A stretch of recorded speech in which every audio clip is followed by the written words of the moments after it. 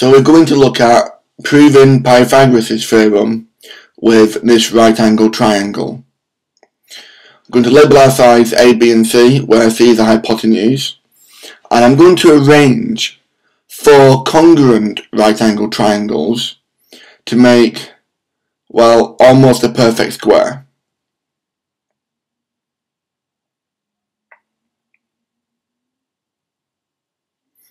And if you notice that length C in our original triangle is now on the outside of our square.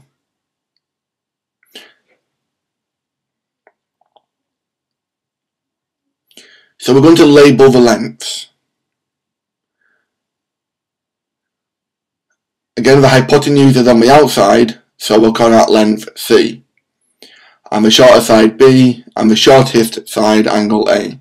So the length of the square in the middle must be B minus A.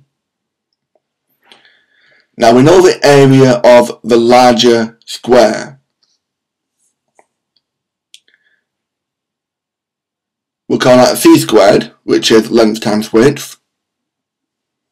That is equal to 4 lots of our initial triangle, our original triangle, which has got an area half base times height, in this case half AB, plus the smaller square in the centre, which is B minus A all squared. So C squared is, multiplying these brackets out, 2AB plus B minus A lots of B minus A. We'll now multiply that out, so we get C squared equals 2AB plus B squared minus AB plus A squared.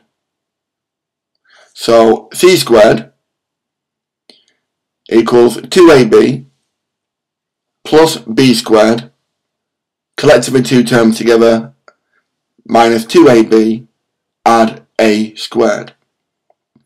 And we can simplify them 2 terms. So C squared equals A squared plus B squared, which is Pythagoras' theorem. Thank you.